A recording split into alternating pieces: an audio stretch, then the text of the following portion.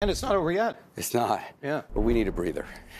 Is that what we're going to get? For a second. Oh, well, thanks. You like cats? Oh, sure. Okay, I've got one for you. So, and this comes from a researcher out of the University of Nevada, Reno, who lives in Truckee. He's actually one of the foremost experts on fire tornadoes.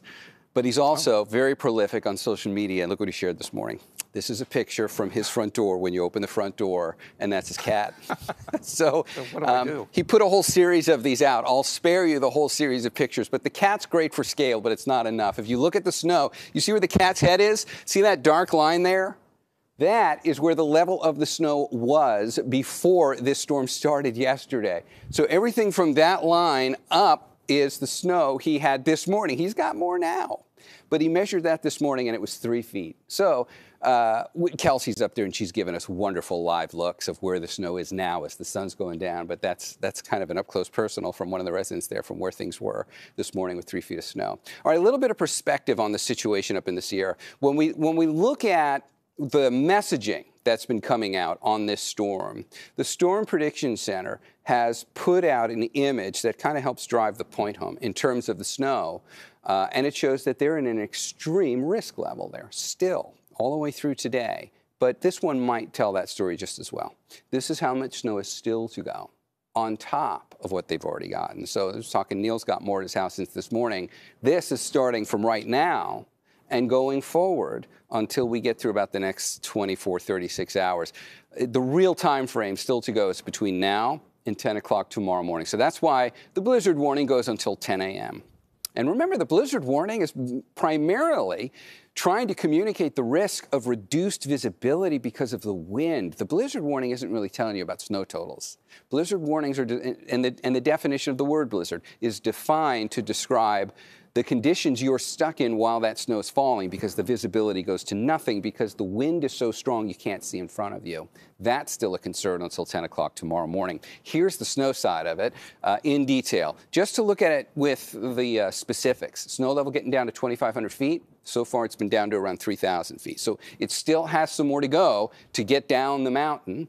And there's a closer view up near the Sierra Crest where we're still looking at more accumulations. By the way, see that line of purple there? There have been measured wind gusts on some of the higher peaks at the resorts along the ridgeline, nearing 190 miles an hour. That was a very rare, isolated event. Nonetheless, it seems to be a legitimate reading. However, when you get off the peaks like that and you look across the rest of the Sierra, the gusts have been around like 60 or 70. All of a sudden, now that sounds good, but 60 to 70 is intense. But look at how the Sierra is lined up here.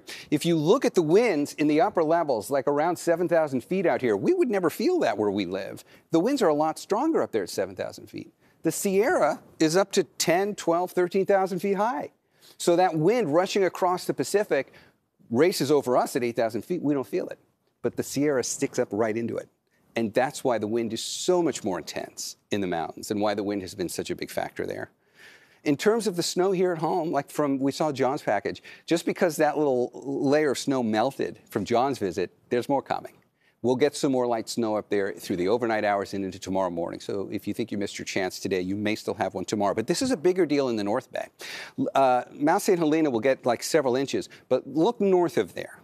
Because now we're talking about the communities through Mendocino and Lake County. Clear Lake, Ukiah, you guys stand to see a couple of inches of snow fall. And these are communities that don't often get that or have to deal with it. So from a snow standpoint locally, that might be one of the bigger issues. And of course, we talked about the wind, and I'll go into more detail on speeds later. I just want to leave you with a final look at where we are in terms of what this storm is still going to throw us from a rainfall standpoint.